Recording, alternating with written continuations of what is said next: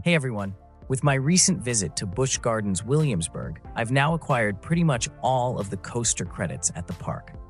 So, I figured that it'd be a good time to rank them all. Before I start my list, I'd like to note that I wasn't able to get on Loch Ness because of the refurb and Tempesto because it closed early.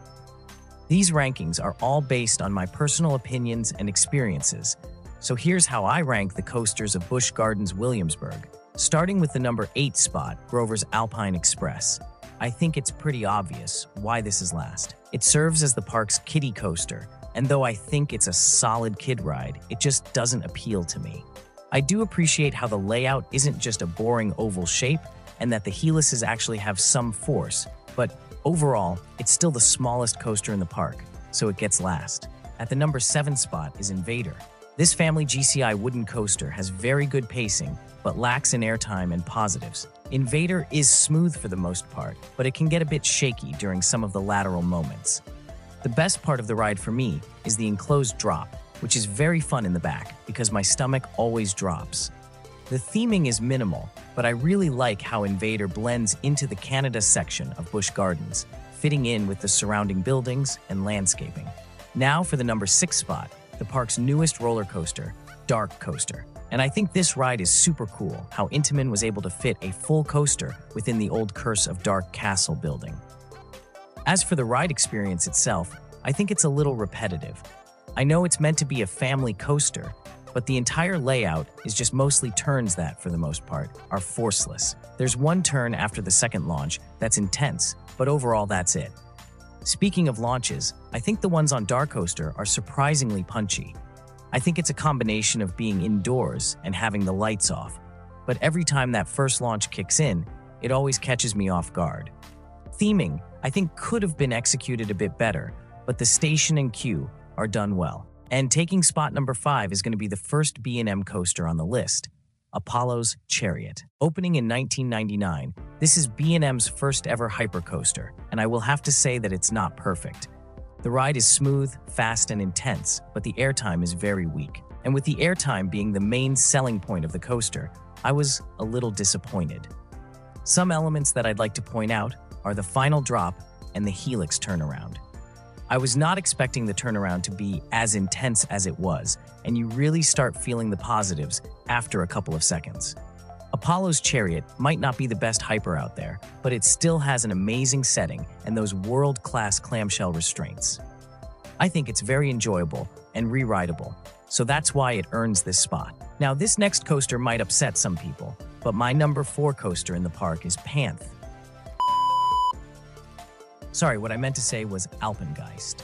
This ride is intense. Every element before the mid-course is stupidly intense, especially the Cobra roll. The one problem I have with Alpengeist is how hard the mid-course hits. Because the brakes nearly slow the train to a stop, the second half is underwhelming. I think it's fine, but it really hurts the ride's pacing. I think the theming is cool, and I only got a little headbanging on the final 2 inversions, so I'd say Alpengeist is pretty smooth. If the park would just turn the trims off, then this would probably be the second best in the park.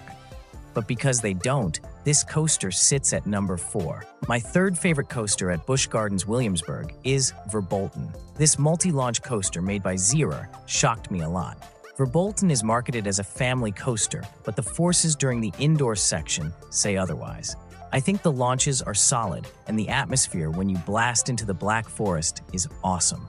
The surprise is also very fun.